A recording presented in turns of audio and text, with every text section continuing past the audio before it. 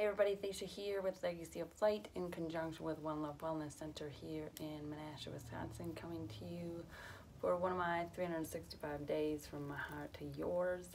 And we're reading from If the Buddha Dated, a handbook for finding love on the spiritual path, and doing chapter 19, resolved unfinished business with family, friends, and past lovers or spouses, which makes a lot of sense if you want to give your all to this new relationship, or be able to date, because you can't move forward if we're always clinging to the past. And that's a real lesson that's coming to to play for me in this past year, is that I was trying to create my future from my past, and it obviously was not working out too grand. But beyond ideas, there's a field. Will you meet me there? And that's from Rumi. To meet each other in a field beyond ideas, the place of peace and love. It helps to be free from resentment and hurt from the past. For some, it's a big task. But as we feel the lightness that comes from clearing the air with others, we gain the courage to continue.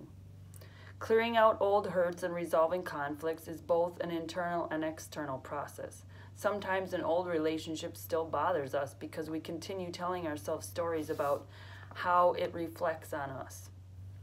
We were a jerk, stupid, or deluded. In this case, we need to question our faulty assumptions. There may be no need to speak to the other person. Other times, if the person is currently in our life, or we believe a conversation would be helpful, we might decide to talk with him or her. In either case, it's important to be aware that unresolved losses and conflict live in us as a form of energy. You may suddenly feel a knot in your gut, a dull ache in your chest, a tightness in your throat when you remember the lover who left without saying goodbye, the time you screamed at your partner and walked out the door, or the death of your former spouse, the argument with your brother, to whom which you no longer speak.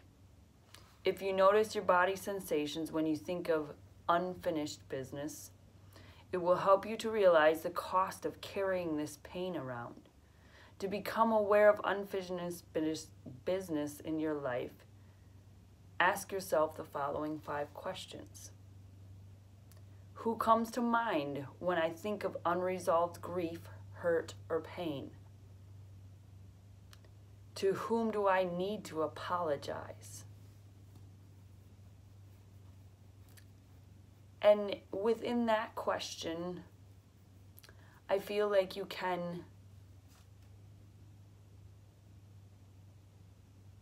sometimes energetically apologize, energetically, cut ties and forgive each other in the whole situation for your part and the other person's part.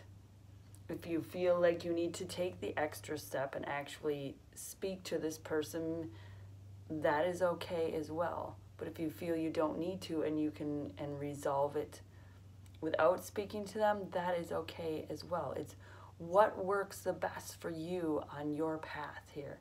That's always the important part. There's no cookie cutter, one way, one size fits all for healing. It's what resonates with you. What is your heart telling you? So the third one is, with whom do I need to talk over a conflict and seek some form of resolution?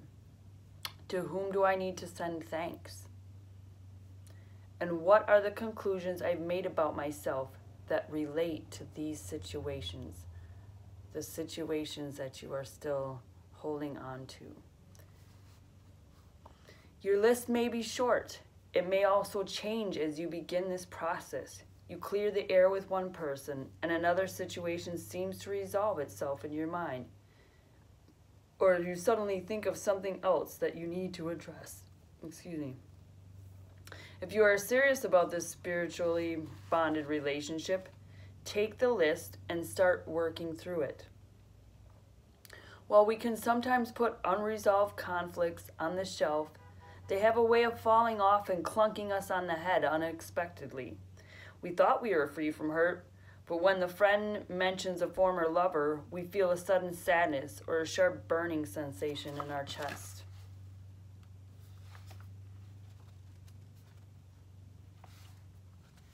The ability to apologize is crucial to all relationships.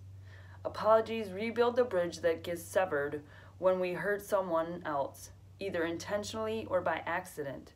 Apologies don't require us to grovel or wallow in guilt.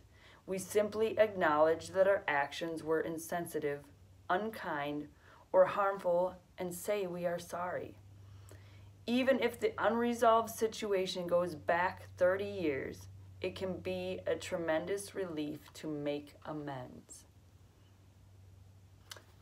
And also within making amends, this is your part, okay?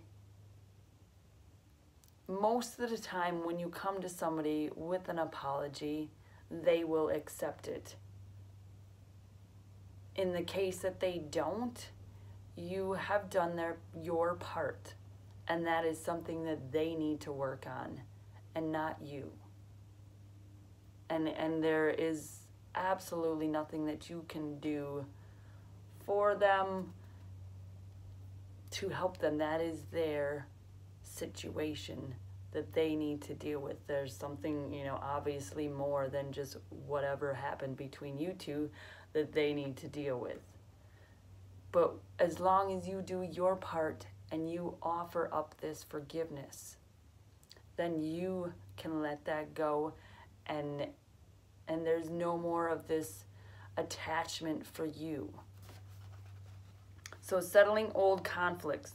First, make a list of people with whom you have unresolved conflicts in your life. Start with the one that seems the most possible to handle. If the conflict dates back a long time, a letter may come as less of a shock than a phone call, and give the other person a chance to consider your words and not be caught off guard. It also lets you express yourself with more thought, but listen to your instincts. The letter or request can be remarkably simple.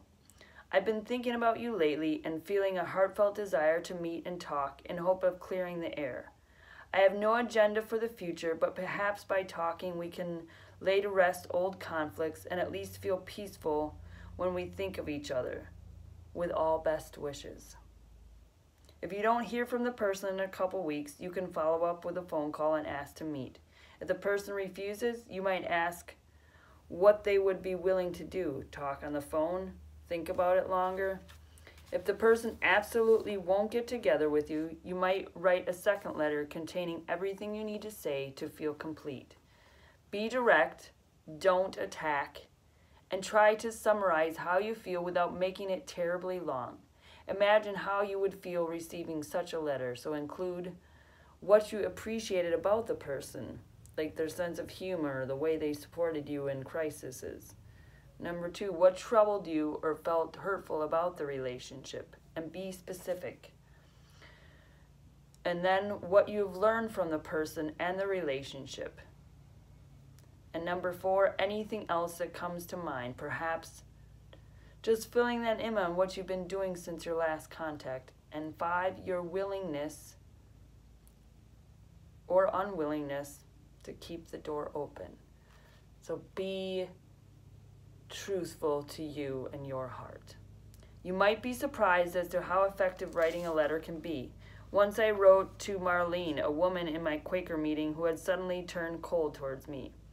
I believe that her change in behavior came about because she disapproved of the way I was treating my daughter at a difficult time in my life. In my letter, I briefly explained my concern and asked her to talk with me. Her reply was terse. She sent back my card saying only that she didn't have time, she was too busy. But to my surprise, the next time she saw me, she smiled and gave me a big hug. Apparently, the fact that I had brought the problem out into the open had eased her negative feelings towards me. And just like that, the issue was resolved. Marlene and I have been friendly towards each other ever since. Likewise, if anyone asks you to clear out the air, Do so unless there's a risk of harming yourself. On the spiritual path, we commit into being an instrument of healing and bringing separation, and bridging separation. If talking with someone is not safe because they have been violent or abusive, ask for a meeting in the presence of another person or just write a letter. Again, with all of these relationships that are abusive, it is not telling you to put yourself back into the fire to resolve this. And that is definitely, a situation where you can clear the air energetically. You don't have to actually go to that person. You can write the letters, and I would suggest writing the letter if it's in an abusive situation, or if you just want to do it energetically. Write the letter and burn the letter. So you're not going back to reread the letter. You're letting it go. You are releasing it to the universe. You are releasing your attachments to the situation, to whatever occurred in that situation, and you're letting it go. So grieving. Grieving is completed when we can remember a person peacefully, appreciating what we've learned from him or her. We no longer feel the gut-wrenching emptiness when we walk into the place where we live together, or feel intense sorrow when we wake up and remember they are gone.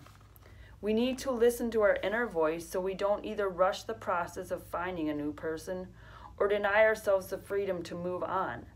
Traditionally, people are urged to wait a year before seeking a new partner, to experience the empty house, the holiday without her, the birthday without him. Likewise, if you meet someone who is still deeply mourning in a loss, you might be wise to step aside and not become involved other than as a friend. A person who is immersed in grief simply cannot enter the flow of give and take with another person until his or her heart is healed. These can be useful guidelines, but they only that. Guidelines. Your internal wisdom is your true guide. As always, we know what's best for us on our path. So then there's gratitude. Unfinished business also includes expressing our love and gratitude towards others. So many Dear Anne and Dear Abby letters express regret at not saying I love you before someone died. When we thank people who have touched us in some special way, it's like closing the circle. Someone gave to us, now we give back. Resolving old hurts and expressing our gratitude allows the energy to flow freely and releases tension in our bodies. I mean this literally. So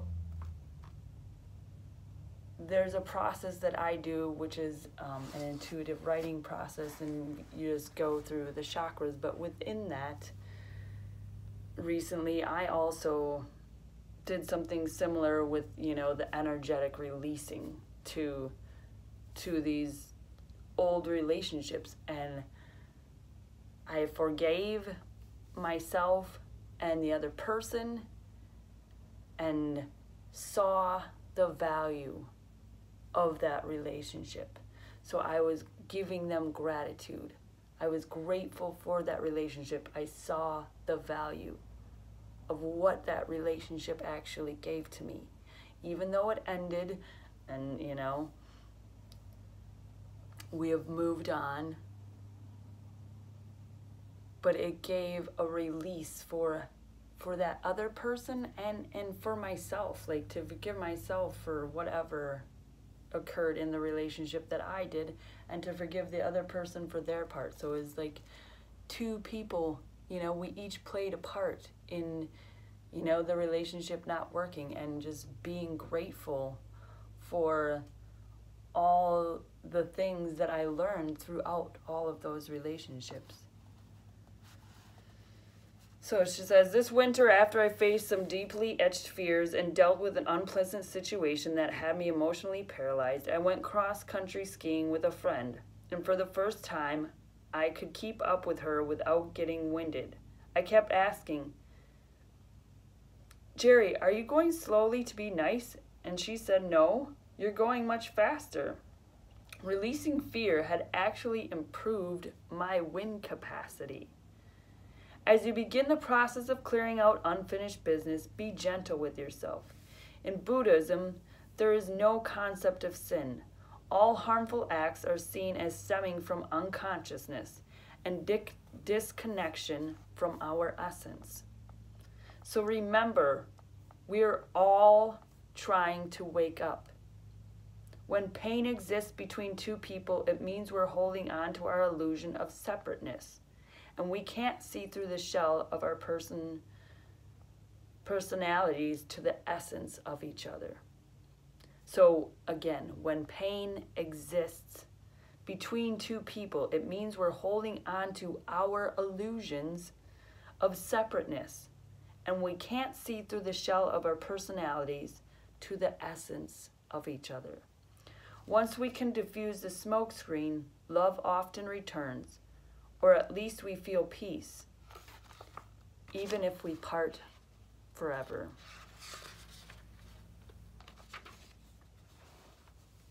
So in all of these processes,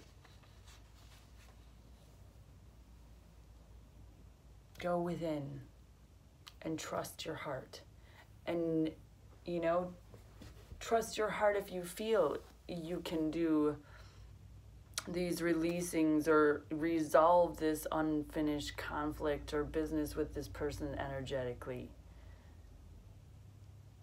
Because that in itself is huge, and it has the same effect on you as if you actually, you know, are talking to this person.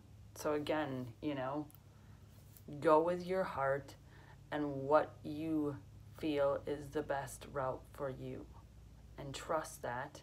And, you know, as I've stated in other videos, like, intention sets the direction for everything within our lives. So if it is our intention to, you know, energetically clear this, then that's what's going to happen, because that is your intention. And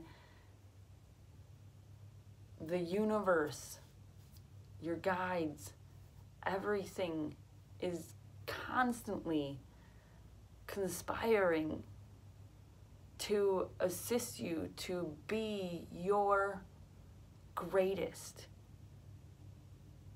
for the highest good of all. So when our intention is to become that, or to remember that, really is what it is just to remember our greatness, to remember our magnificence, then we head in that direction. And we can resolve these, and then we can be our best as we are. I can be my best Thacia for the new relationship, because I have let go of my attachments. I have resolved these conflicts with, you know, all of these other relationships. You know, it's not just past lovers, it's family, it's friends, it's people. You know, maybe it's somebody you don't even talk to anymore, and there was just one interaction that this like keeps coming back to you. Then just resolve that. And you can do that again, as I said, energetically. So, and as always, remember that you are eternally adored and loved for just being you.